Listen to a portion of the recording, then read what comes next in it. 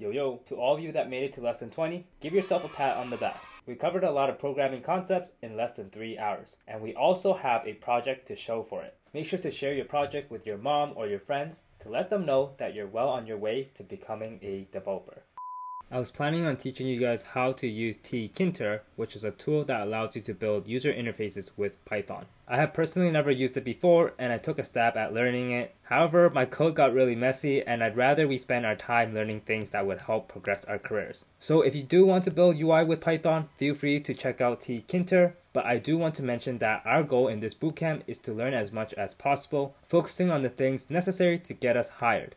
Hence, let's move forward and start our intro to web development. Before we do any coding, let me explain quickly how the internet works. Cool, so on the left we have a user, and in order for the user to interact with the internet, they need a client, where basically a client is just a laptop or a phone or any device that allows you to connect to the internet. So let's draw a straight line here, and anything on the right side of this line will be the internet. Or you can call this the cloud, or however you want to refer to the internet. Cool, so let's pretend we want to go to youtube.com. So what happens is our browser will make a request to the internet, and then the internet will talk to the DNS server. And the DNS server will convert youtube.com into an IP address, something like 208.65, etc.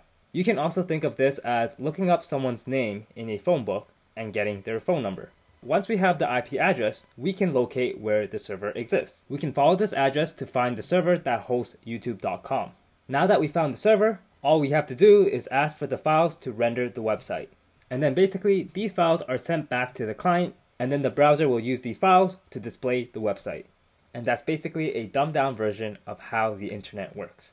If you want a better explanation, feel free to search around on YouTube. So in general, a website consists of these files: HTML, CSS, and JavaScript. For today's lesson, we're going to focus on HTML, which stands for Hypertext Markup Language. This file is used to tell your browser how to render the website, and it contains text content, which is what you see, markup, which is how the page is styled, and it can reference to other documents, which can be images or videos, and lastly, it also links to other pages. So let's head on over to replit.com. Now let's create a new project. Select HTML, CSS, and JavaScript. Give it a name. So let's name this Web Development 101. Click Create.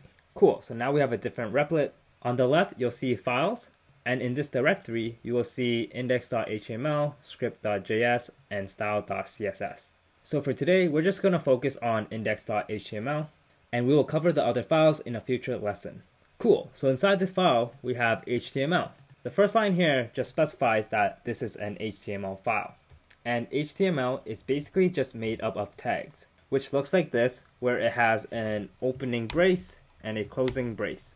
So there are two kinds of tags, one being a container tag, and it basically looks like this, where it can contain 0 or more tags inside it. And just like a parenthesis, you need a opening and closing tag. Next, we have a single tag, where it doesn't need a closing tag. So let's get rid of line 2, and now let's click run to see what happens. Nice, so we see hello world here, which is basically our website.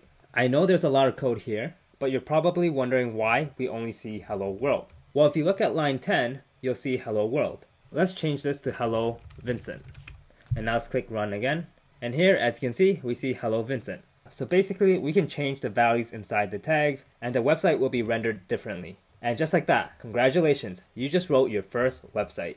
I hope you're excited. We're going to cover a lot of cool stuff in the next few lessons, so make sure to like and subscribe, so that way you don't miss out on the next lesson.